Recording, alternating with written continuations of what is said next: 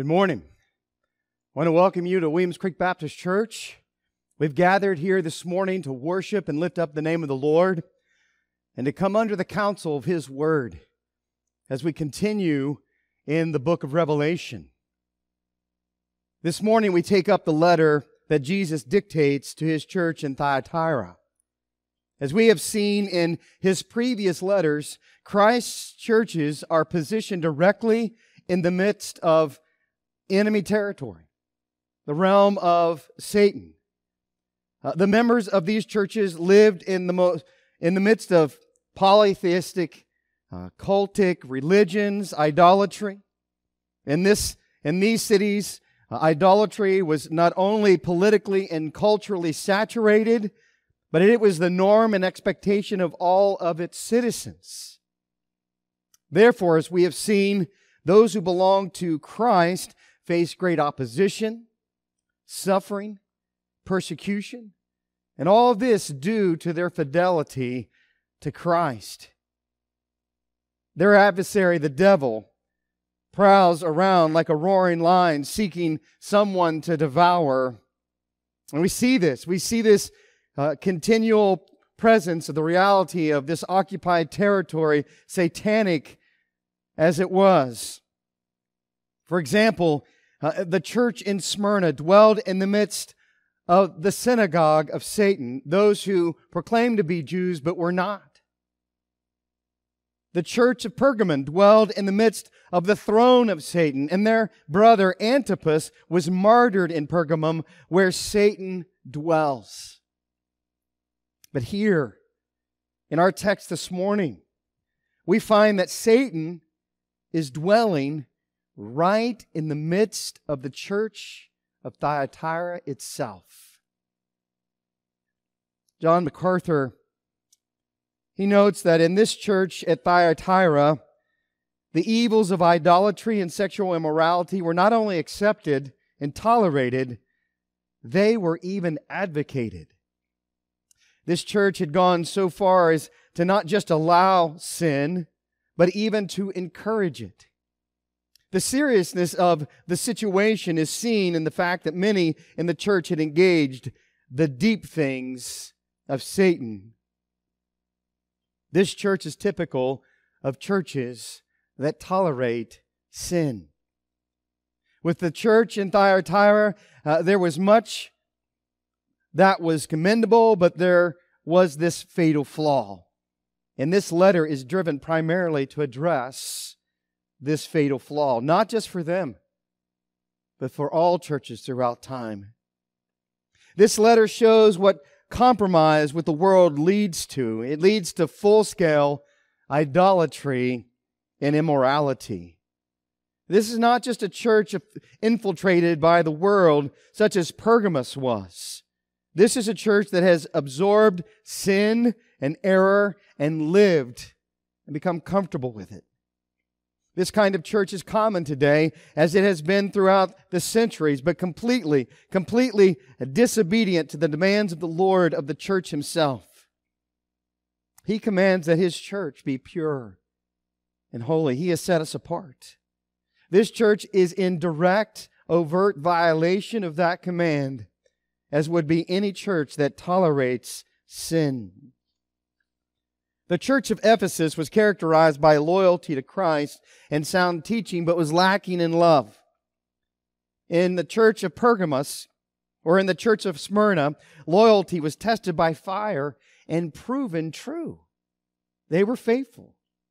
In the church of Pergamos, the loyalty was lacking in moral passion, yet all three of these churches, Ephesus, Smyrna, and Pergamos, were true to the faith and had not yet yielded themselves to the assaults of sin. Not so for the church of Thyatira. The situation there is far worse. Here, not merely a small minority had become indifferent to the will of the Lord, but large numbers were actually giving in to the demoralizing influences of the false teaching and immorality of a woman that Jesus describes as Jezebel. So let us read and hear and heed Let us hear what the Spirit has to say to the churches in this letter to the church of Thyatira in Revelation chapter 2. And we're going to begin there in verse 18. And to the to the angel of the church in Thyatira write, the Son of God, who has eyes like a flame of fire, and his feet like burnished bronze, says this: I know your deeds, and your love, and faith, and service, and perseverance, and that your deeds of late are greater than at first. But I have this against you, that you tolerate the woman Jezebel, who calls herself a prophetess, and she teaches and leads my bondservants astray, so that they commit acts of immorality and eat things sacrificed to idols. I gave her time to repent, and she does not want to repent of her immorality. Behold, I will throw her on a bed of sickness, and those who commit adultery with her into great tribulation, unless they repent of her deeds. I will kill her children with pestilence, and all the churches will know that I am He who searches the minds and hearts, and I will give to each one of you according to your deeds. But I say to you, the rest who are in Thyatira, who do not hold to this teaching, who have not known the deep things of Satan, as they call them, I place no other burden on you. Nevertheless, what you have, hold fast until I come. He who overcomes, and he who keeps my deeds until the end, to him I will give authority over the nations. And he shall rule them with a rod of iron, as the vessels of the potter are broken to pieces, as I also have received authority from my Father. And I will give him the morning star. He who has an ear, let him hear what the Spirit says to the churches. Let's go to the Lord in prayer. Father God, we just thank you for the gift of this day. What a blessing it is to gather in this place, to come under your word. And Lord, we know that as our brothers and sisters in the churches of Asia Minor were in the midst of hostile territory, in the midst of the realm of the evil one, Satan. And we see the evidence of that with false religions and cults and worship of other things other than the one true God, you, Lord Jesus Christ. God, we live in such an era.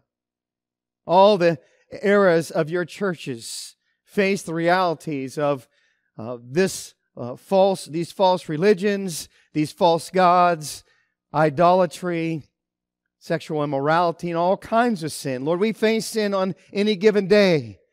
We are all sinners, and we have all fallen short of your glory, but it's by your grace, Lord Jesus, that even though we deserve death for our sin, for that is the wages of death, but the gift of God is eternal life through Jesus Christ our Lord. And Lord, in these words, you call us to hold fast in the midst of such evil days and at such evil times, and that we would stand against the infiltration of the world and of sin. And the Lord, that we would repent of our sin each and every day. And Lord, we know that we can confess our sin, and you're faithful and just to forgive us and cleanse us from all unrighteousness. So God, guide us in the wisdom of these words. And let us hold fast until you come. And we give you praise in the name of Jesus Christ, I do pray. And amen. Well, this morning we have this letter to Christ Church in Thyatira. And here the Lord commends the church there in Thyatira. There are some things that He encourages them with. But then He condemns, most specifically, one key reality, the reality of tolerating the sin of Jezebel, the teaching of this prophetess, this false prophetess. But there are some in the church of Thyatira. There was a majority that had been taken and swayed by her ways, by her teachings, and had engaged and were engaging in continuous sin. And Christ called them to repent, called her to repent, and called those that were a part of the church to repent of these sins. But there was a group among those people in that church that were holding fast. And Jesus encouraged them. He exhorted them to continue to hold fast until He comes. So we have this letter to Christ Church in Thyatira, this commendation to Christ Church in Thyatira, the condemnation to Christ Church here in Thyatira, and finally the exhortation to Christ Church in Thyatira. As we have begun with the previous letters, we look at this letter, and it is directed to the angel, to the pastor, to the leader of the church in Thyatira.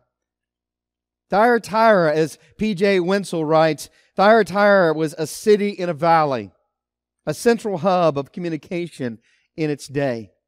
It sat on the bank of the Lycus River, which was a main tributary of the Hermus Valley, in which the city was situated. Thyatira was built between 300 and 282 BC by Seleucus I, who was the founder of the Seleucid dynasty. Initially, it was built as a defense against a colony of Macedonian soldiers. It was to prevent them from coming into the most prized city of Asia Minor, Pergamos. William Ramsey continues that not only did all communication and trade between those two great and rich valleys, the Hermus and Caicos, pass up down the vale, but also in certain periods and in certain conditions of the general economy of Asia Minor and the Aegean lands. This was a main artery of the system of communication and travel.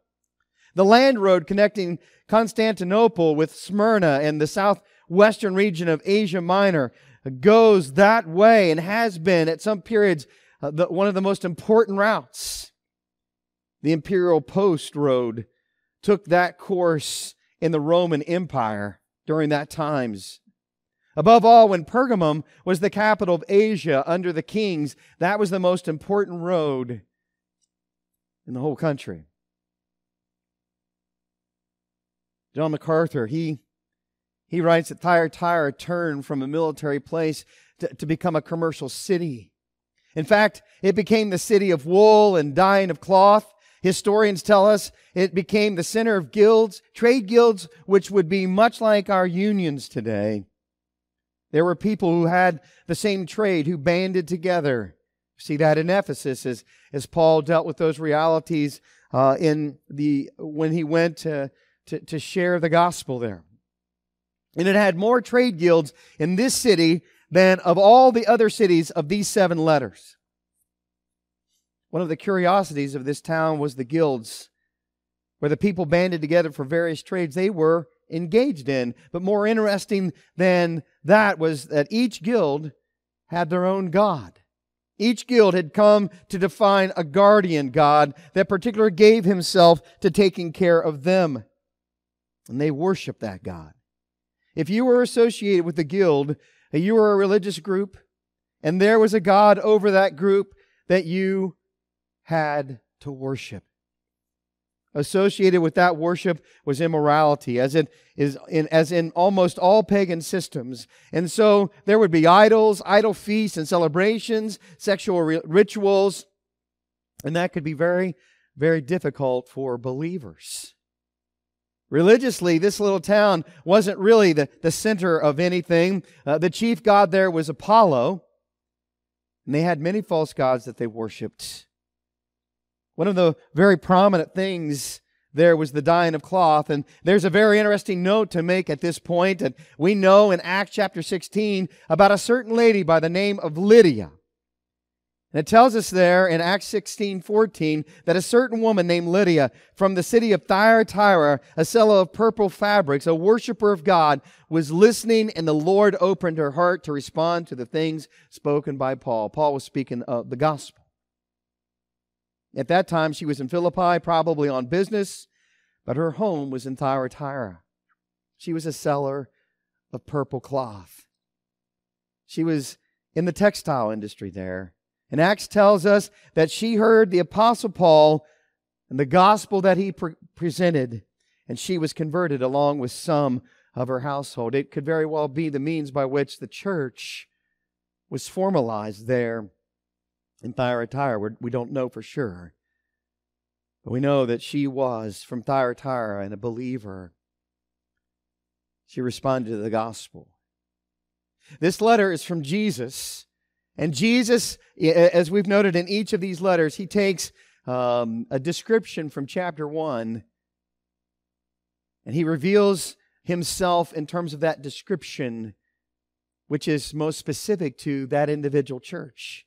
Christ asserts here, this letter from Him, He asserts that He is the Son of God. Christ is asserting here His deity as God the Son. He uses once again a specific description that we find from Revelation chapter 1, where we note there in the second half of verse 14, and His eyes were like a flame of fire. His feet were like burnished bronze when it had been made to glow in the furnace.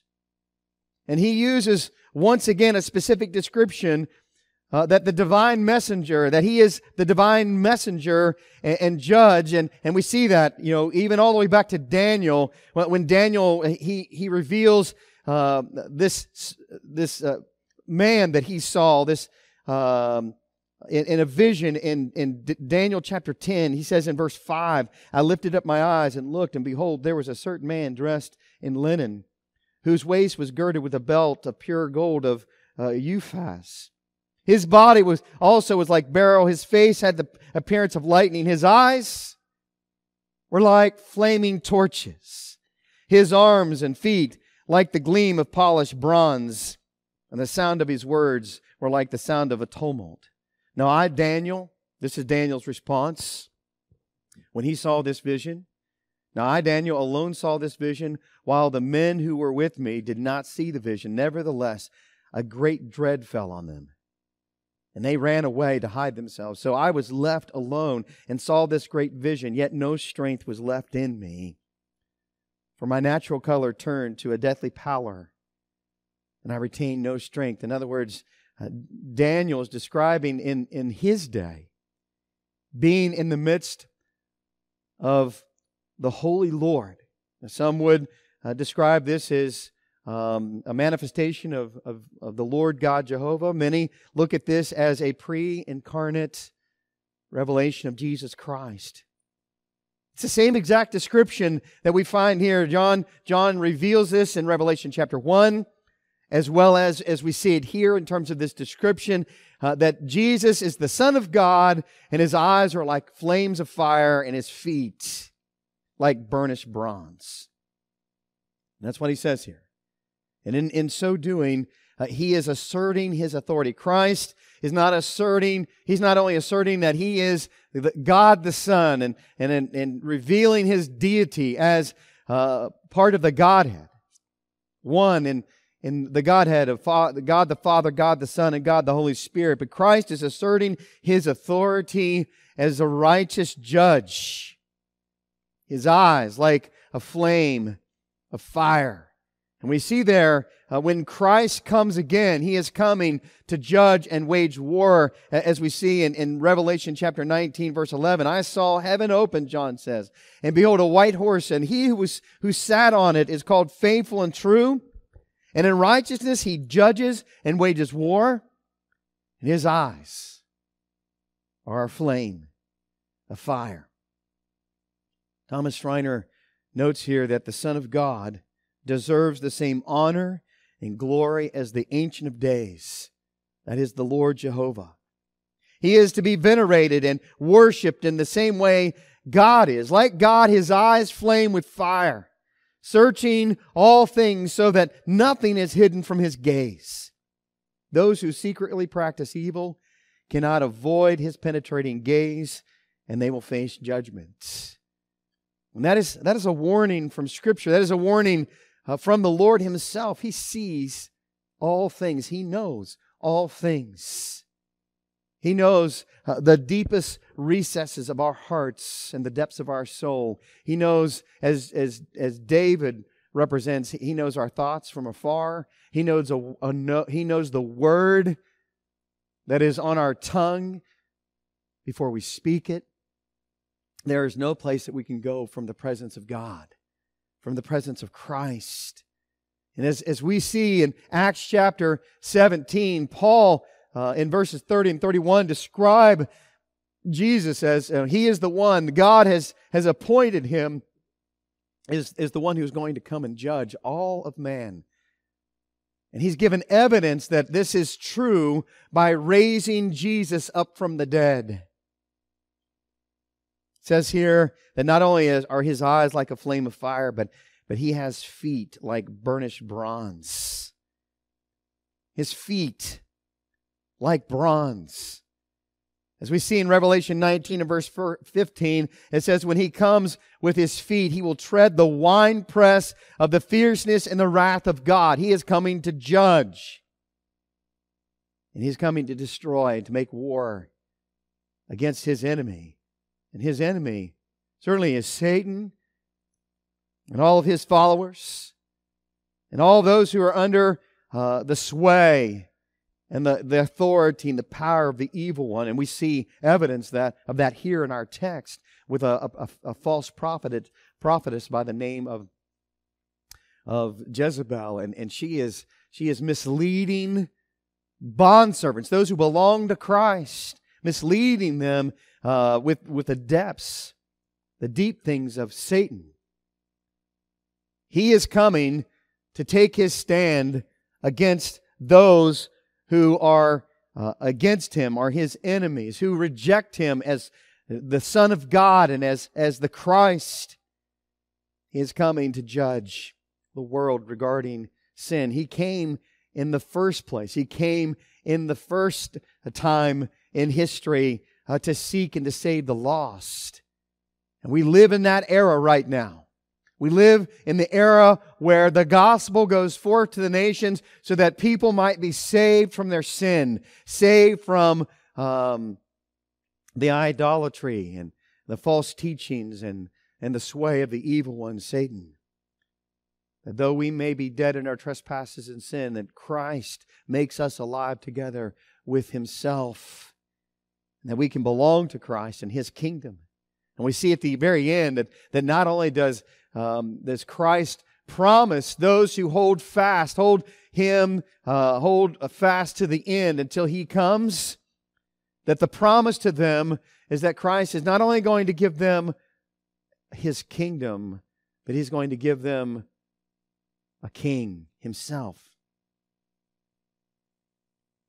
Listen to what the Lord declares of His Son, the Son of God, in Psalm chapter 2, in verse 7.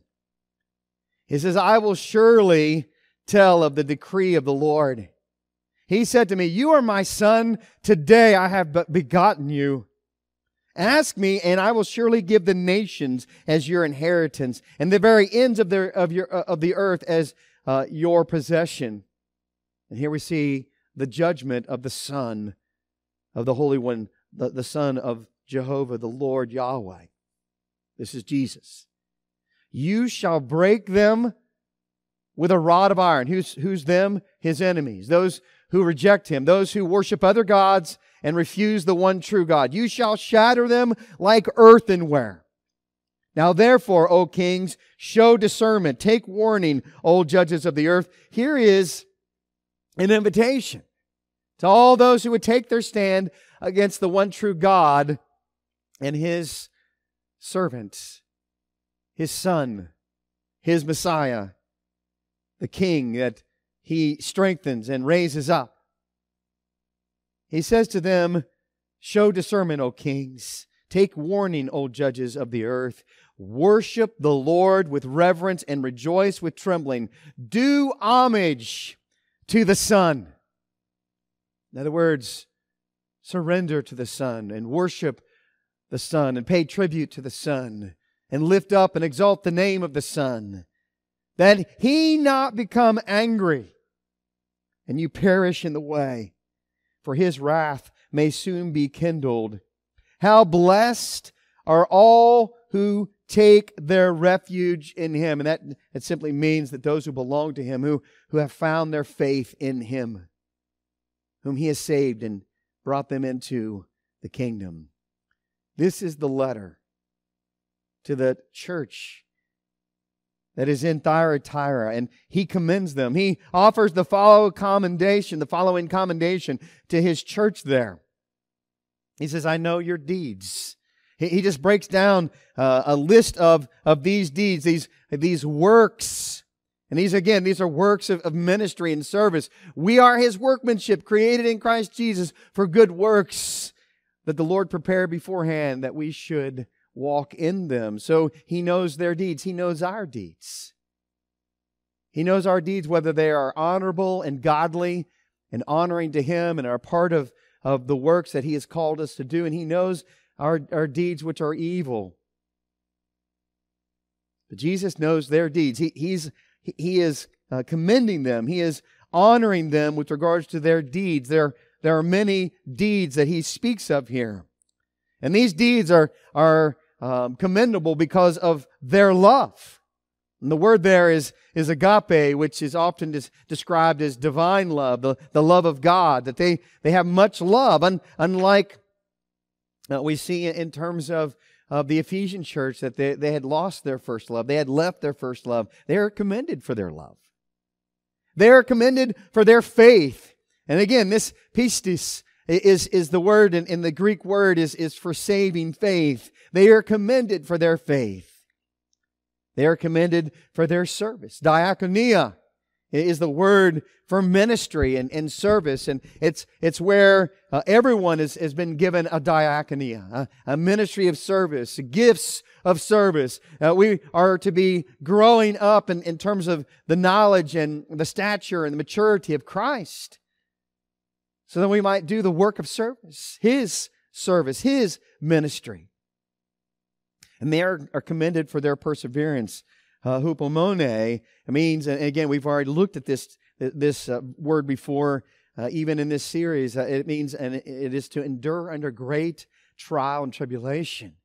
In all these churches, we've noted all these churches they're facing the great realities of persecution, because they live in cultures and cities that are saturated with idolatry and everything, political to economics to the way of life and heritage and family, and all this is just summed up in the realities of worshiping those false gods.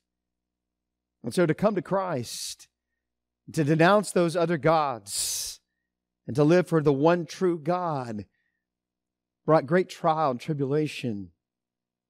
He goes on to say that with regards to these deeds, that their deeds were greater now than at first. In other words, he saw that their deeds were growing, becoming more prominent.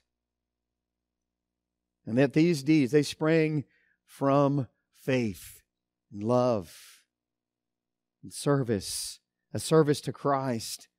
And all these are worthy virtues that we find in the Scriptures. And that's what characterizes the body of Christ: love, faith, perseverance, service. There were great and commendable things among the body of Christ in Thyatira, but yet Christ gets to the heart of this letter, this condemnation, most specifically of one thing that is derailing, is bringing much not only trial to the church. It is an infiltration in terms of the church. It's not something on the outside of the church that's affecting them, like persecution and trial and those kinds of things. It's actually has infiltrated, and it has affected. There are many in this church that have been misled by a false prophetess. And it says here that they have tolerated her presence. I have this against you, that you tolerate the woman Jezebel, who calls herself a prophetess. And James Hamilton describes here who this Jezebel is. We are told that this Jezebel calls herself a prophetess. Jesus addresses the problem of imposters at several points in these letters. In Ephesus, they were dealing with those who called themselves apostles and are not. In Smyrna, They are dealing with those who say that they are Jews, and they are not, but they are a synagogue of Satan. And here in Thyatira, they have this woman, Jezebel, who calls herself a prophetess. Fake prophets, false prophets, cannot fool the one whose eyes are as a flame of fire. We can trust Jesus, and we can trust His Word to tell us the truth. We should measure those who make claims for themselves against the Word of God. We need to test the spirits, brothers and sisters. As John says in his epistle, we must test the spirits and see if they are from God or not.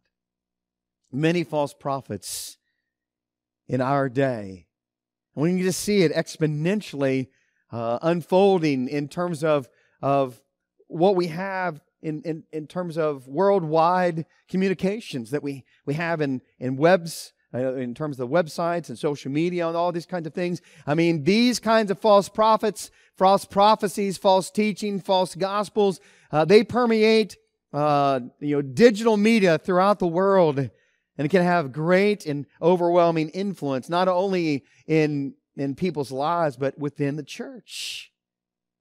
People are easily swayed by these types of false gospels and false teachers. And oftentimes there seems to be a lot of legitimacy to what they're saying.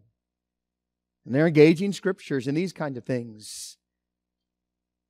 But as Hamilton notes, and as the Scripture reveals, that we can know them by their fruits.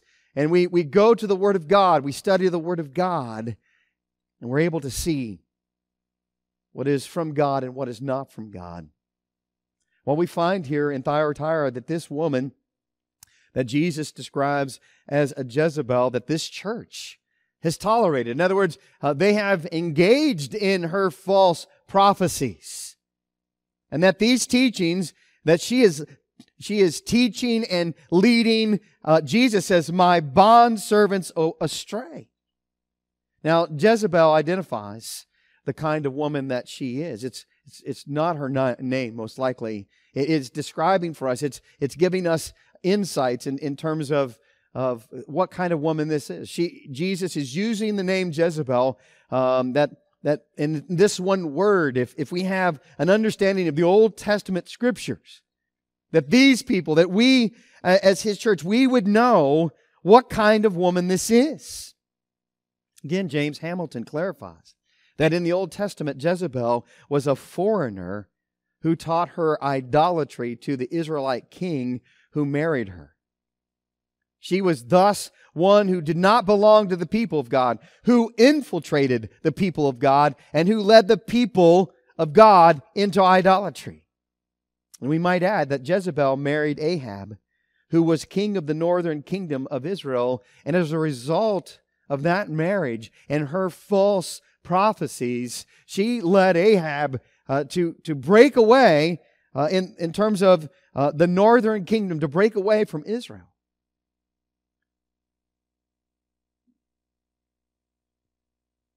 So identifying this woman as a prophetess, Jesus is saying, He's identifying her as a false prophetess. That the false prophets are those who mislead, who teach things and lead others astray. And that's what Jesus is saying. He's not just saying that she's leading people astray in terms of the culture and the city and the life, those that are engaged in idolatry and steeped in all of that. No, He says that she teaches and leads my bondservants away into idolatry and immorality.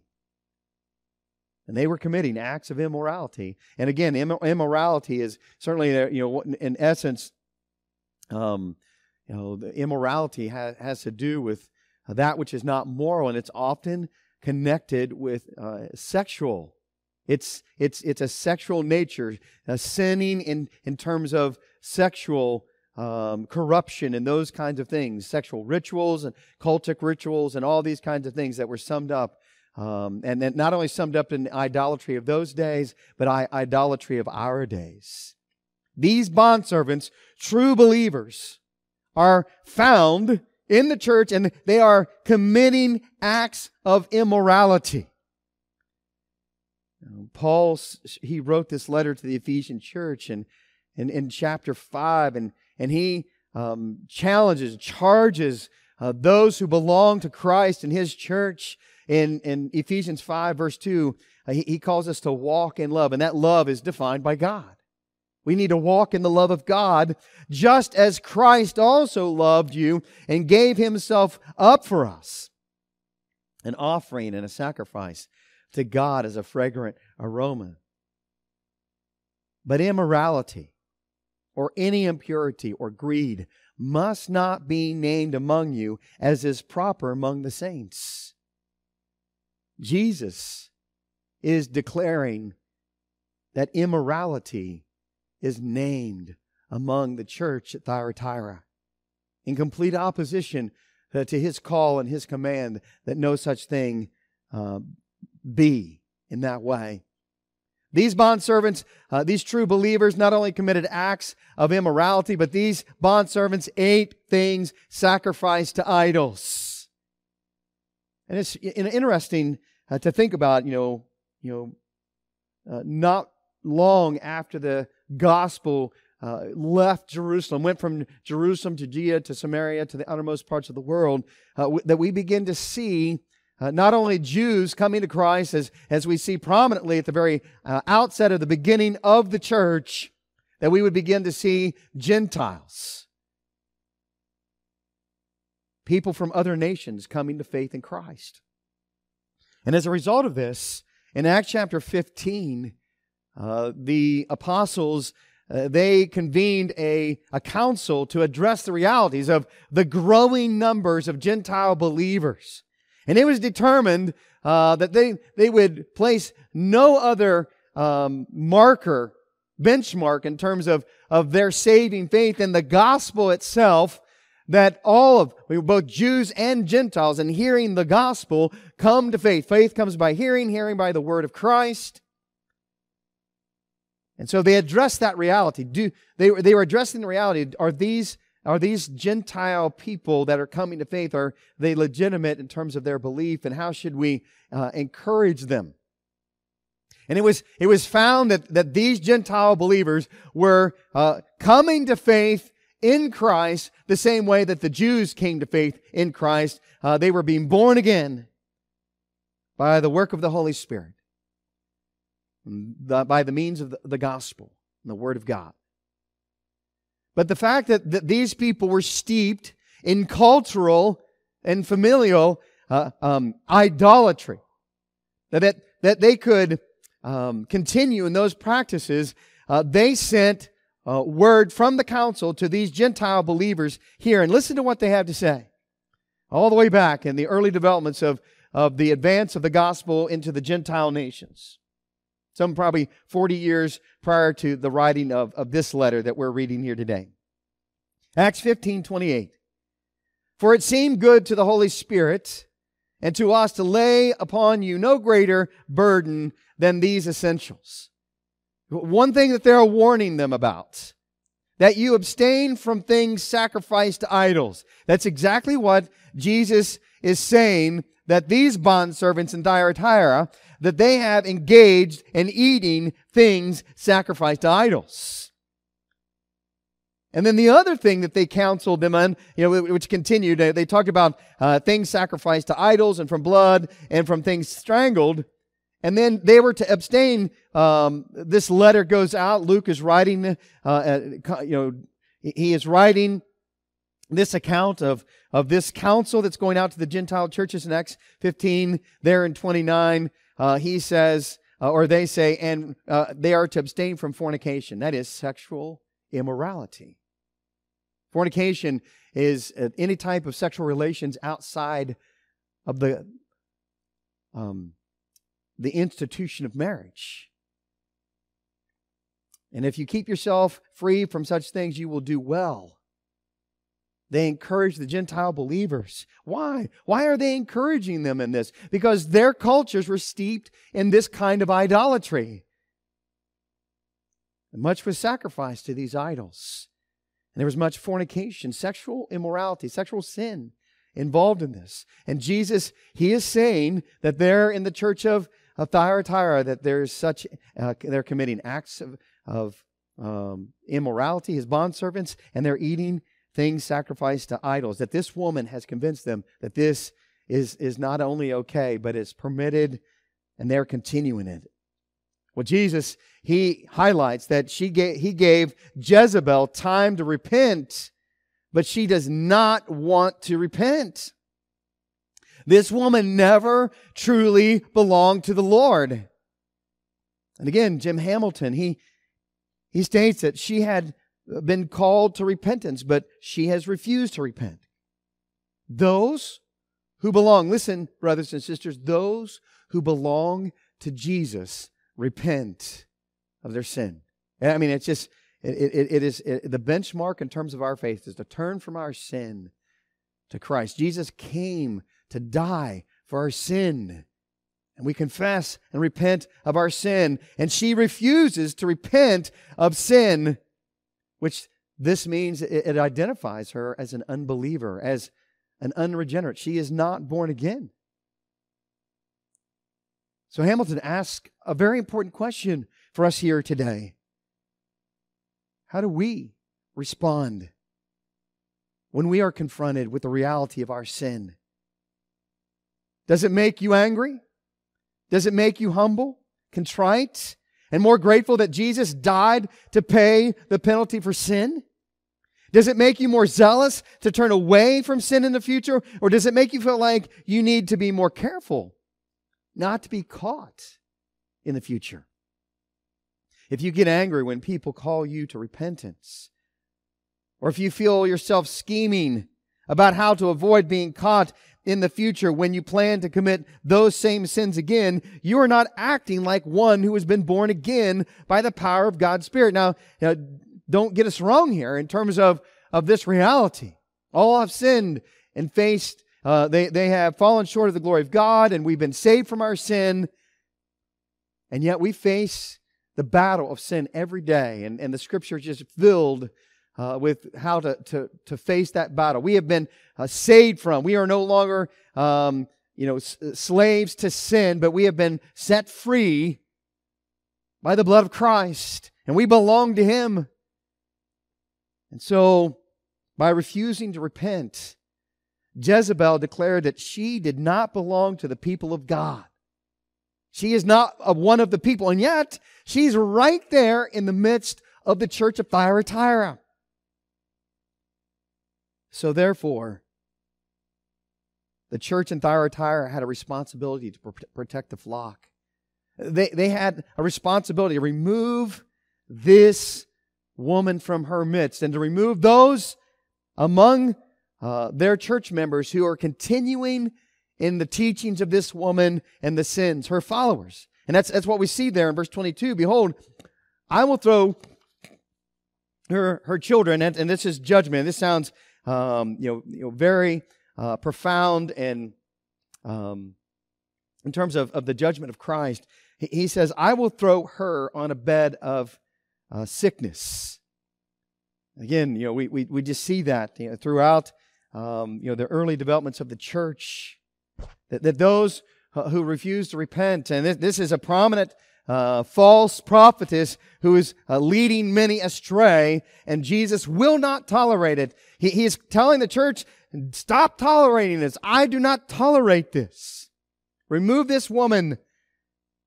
Because she refuses to repent, I will throw her on a bed of sickness. And then those who commit adultery with her into great tribulation, unless they repent of her deeds. In other words, those who are committing the sins, and he calls it adultery. They are committing adultery against Christ. He is the groom, we are the bride. And they're continuing in unrepentant sin.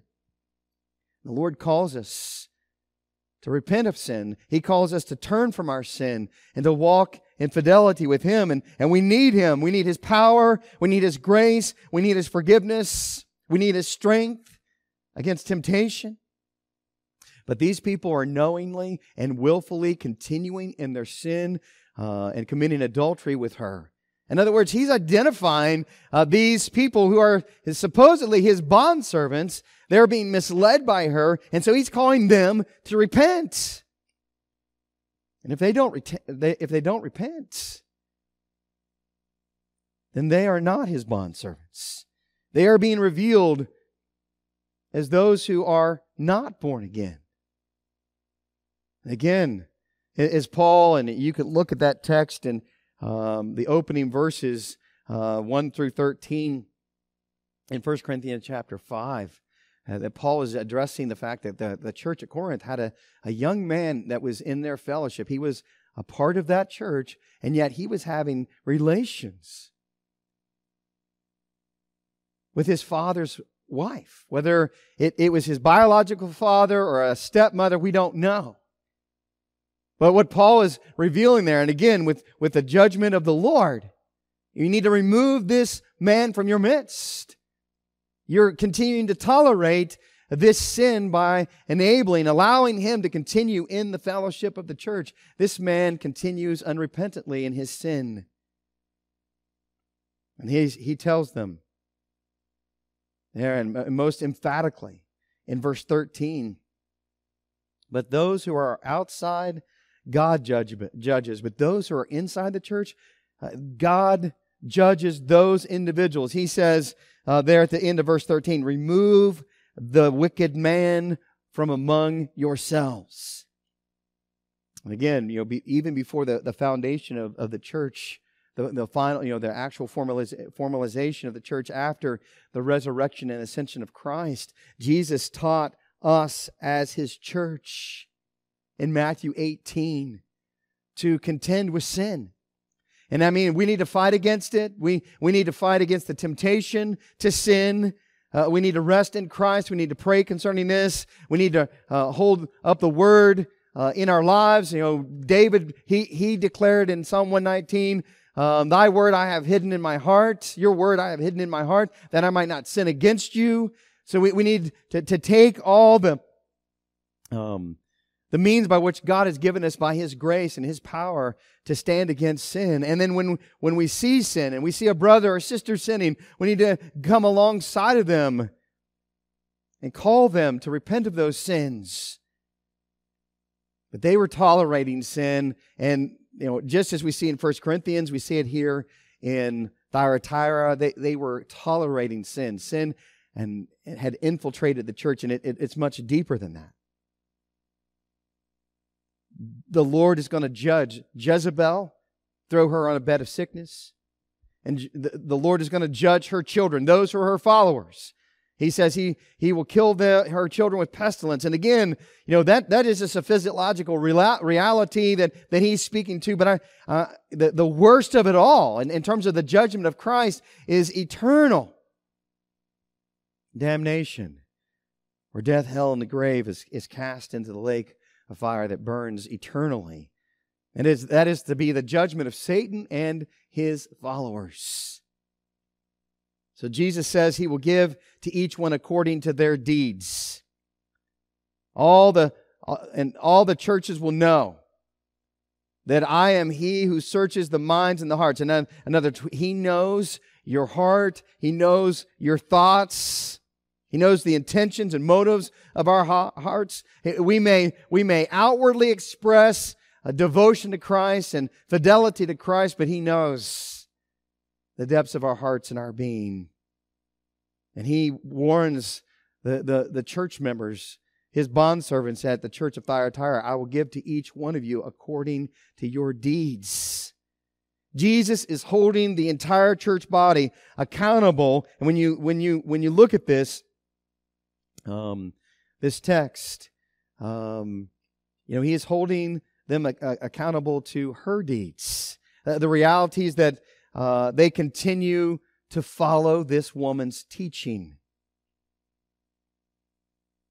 Jesus is announcing judgment and is stating that those who continue in the sin with Jezebel will be judged unless they repent. Those who belong to Jesus, they will repent. Those who do not belong to Jesus, they do not They won't repent. Just like Jezebel, she refuses to repent. Those who refuse to repent identify themselves as belonging to Jezebel. And as we think about this, they not only have the warning with regards to the first death, that Jezebel would be thrown down on her sickbed and possibly lose her life because of her false teaching,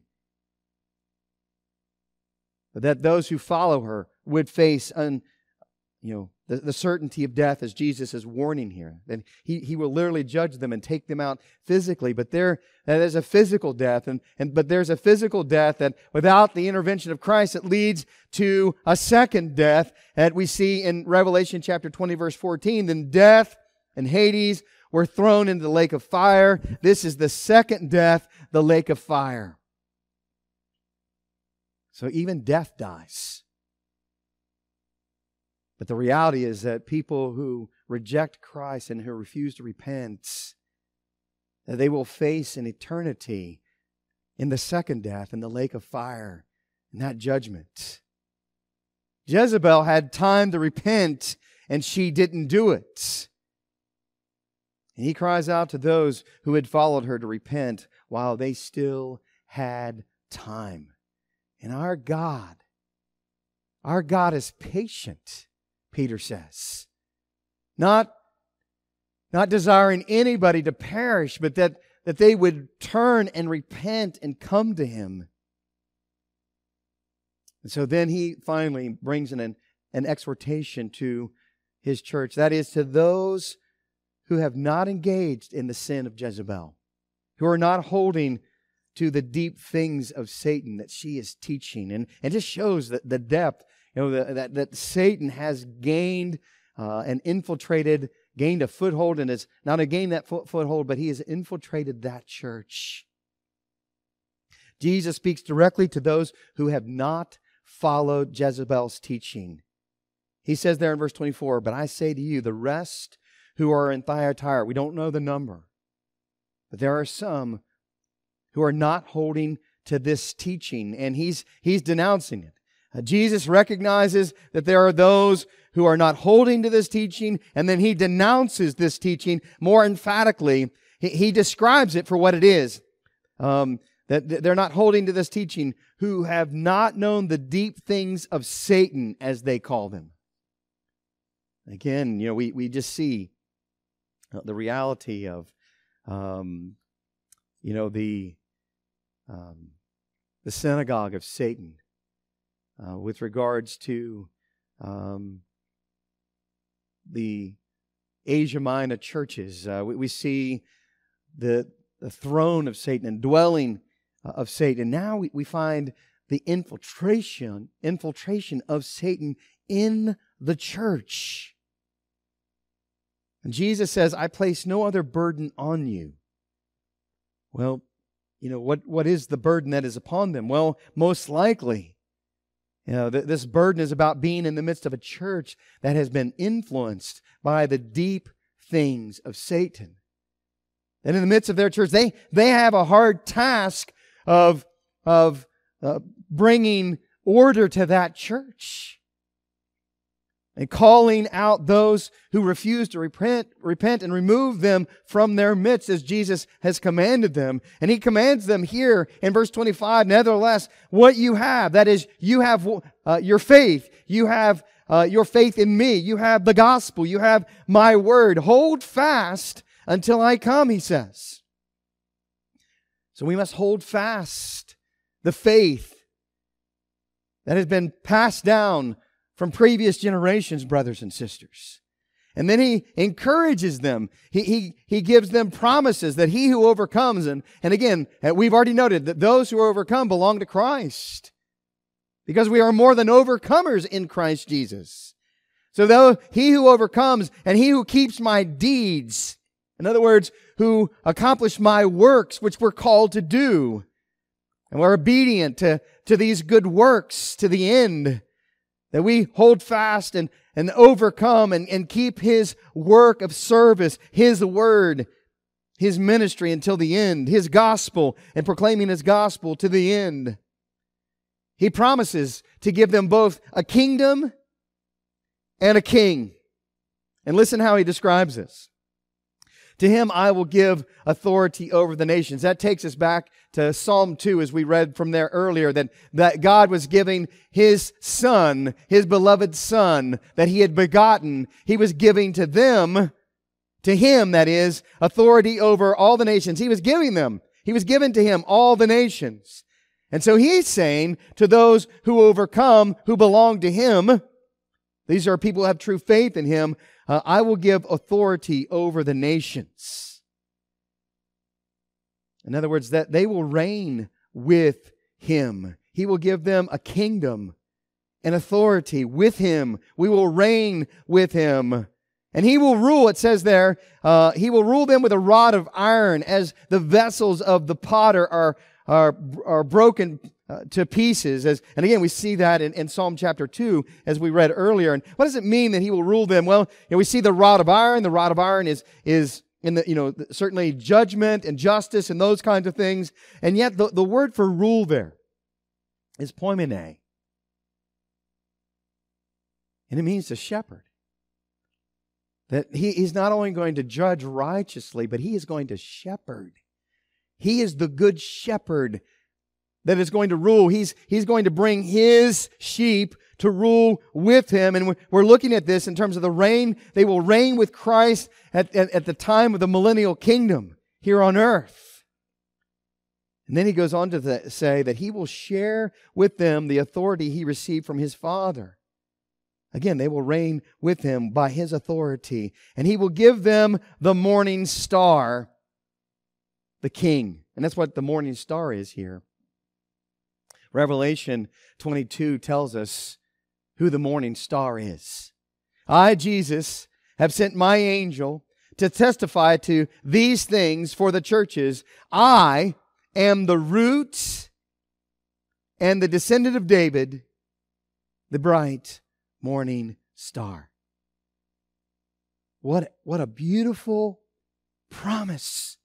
That not only do we reign with Christ in His kingdom, but He says, I will give to him, I will give to the overcomer, I will give to those who are His people, myself, the King. He is giving Himself to us. And that there's so much meaning in terms of all that, but when we think of it, basically that we will dwell with Christ in His kingdom, that we will belong with Him, we will fellowship with Him, we will reign with Him. He is our King. We will worship Him. He who has an ear, let him hear what the Spirit says to the churches. And again, at the end of each letter, he takes the application of the specific letter he's writing to a particular church. And he says, churches, you need to heed. You need to read, to hear, to read and heed these words. Hear these words. He who has an ear, who has the ear, who has an ear, is the one who belongs to Christ. By the Holy Spirit, by the means of the Holy Spirit, we are born again and belong to Christ. He has our ear. We can hear our good shepherd leading us, and He leads us according to His word. Jesus is writing this letter to His church in Thyatira, and He is commending His church there for their deeds, their love, faith, service, perseverance. These are the kinds of things that must characterize every church in every generation, in every era. This must identify and characterize who we are, brothers and sisters, as His church. And yet He condemns His church in Thyatira for tolerating the sin and false teaching of this prophetess Jezebel. They were continuing in the church, and yet, as members of that church, they were following not the Word of God, but the false teaching, the false prophecies of this woman. And they were engaging in her adultery and her idolatry. And the Lord had given this woman an opportunity to repent, and she refused. That is the grace of God. And He has given these church members the opportunity to repent.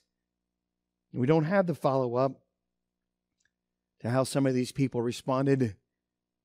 But He gives us, brothers and sisters, the opportunity to repent. Repent from what? Repent from engaging in false prophets and false teachings and those things that the Word defines as ungodly and immoral.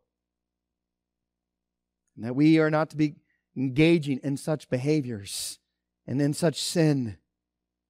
And it is just prevalent. It is prevalent throughout. You see it in terms of social media and postings, and people are they are encouraging people to look at this book or watch this video or what have you. I mean, the opportunities to be engaging in these types of things in our world is exponentially greater than any other time in world history. So, brothers and sisters, we must be diligent to hold fast to the Word of God. And we must stand against these false teachings, gospels, prophets. We must stand against the sin that is propagated by such things, such movements. And we need to grow in the Word and in our likeness. We need to grow in the maturity of Christ so that we are not tossed to and fro by every wind of doctrine and the deceptions of godless men. Brothers and sisters, He's encouraging us here today. He exhorts those who are faithful in His church, not only in Thyatira, but in our church today, to hold fast His works, His deeds, until He comes. And as Jim Hamilton writes and provides a fitting invitation this morning, Jesus, He is the Davidic King. He is the promised King of Israel, the promised Messiah. He is the bright morning star. He says He gives Himself to us. Jesus is the Davidic King who is searching and pure. He is holy. And He knows our deeds, whether they are godly or godless. Nothing is hidden from His eyes like flames of fire. He is opposed to false prophetesses who do not belong to His people, who like Jezebel of old seduce His people and lead them into idolatry and immorality. And as Paul says in Ephesians chapter 5, these kinds of things should not even be counted or named among His church. Jesus calls His own to repent of sin, and He brings affliction to lead people to repentance. There might be some in our day that look at the pandemic and describe it in terms of pestilence, and very much so it could be described as that from our Lord. Irregardless of how we understand the realities of having this type of virus and this pandemic in our world, what we have seen in terms of it is the reality of the need that we have, that we might do all that we can to live healthy lives. And we might do all the things that are necessary to maintain that health. But the reality is that each one of us are going to face the reality of death. There's a time to be born and a time to die. What the Lord calls us to is not simply to overcome disease and illness and those kinds of things. And we need to pray about that. We need to pray for those that are engaged in those battles. He calls us to pray for the sick. But even every person that Jesus healed during His earthly ministry, He healed and brought wholeness to their body. Each one of them faced the imminent reality of death. Even Lazarus, whom He raised up from the dead, would die again. So He is calling us to repent of sin, because the wage of sin is death. And yet, as Hamilton notes, Jezebel refused to repent. And others who claim to be Christians, but who do not repent, show themselves to be Jezebel's followers, her children. And the seed of the serpent, because she was teaching the deep things of Satan. The good news is that Jesus forgives His own who repent, and He spares them from the judgment that is to come. The church is called to purity, called to holiness. He has set us apart. They should no longer tolerate the sin and false teaching of not only Jezebel, but any other false teacher or false prophet or false gospel provocateur. Those who overcome will reign with Jesus. He who has an ear, let him hear what the Spirit says to the churches. Father, we just thank You for the gift of Your Word. And we pray for our fellow churches throughout this community and throughout this nation and throughout this world that are battling the realities of occupied territory, of enemy territory, of the influence of Satan in so many different ways, and false prophets and gospels and teachings that are out there that not only are in our communities and in idolatry and other forms of worship and false gods and those kinds of things, but Lord, it's just all over the internet in so many different ways, and how people can, in the privacy of their own home, be captivated by such things and misled and led astray and leading a secret lives of sin. But that's only secret to us, God, not secret to You, with Your piercing, flaming eyes that sees all things and knows all things. And so, Lord, may we turn to You. May we as Your people continue to turn to You in repentance from our sin, that we sin on a daily basis. And may we see people come to faith in Christ that would hear this word today and recognize that You have opened their eyes to see the sinfulness of their ways and the false worship that they have been giving to other things other than the one true God. Lord, we love You and we give You praise. Lead us, Father. It's in the name of Jesus Christ we pray. And amen.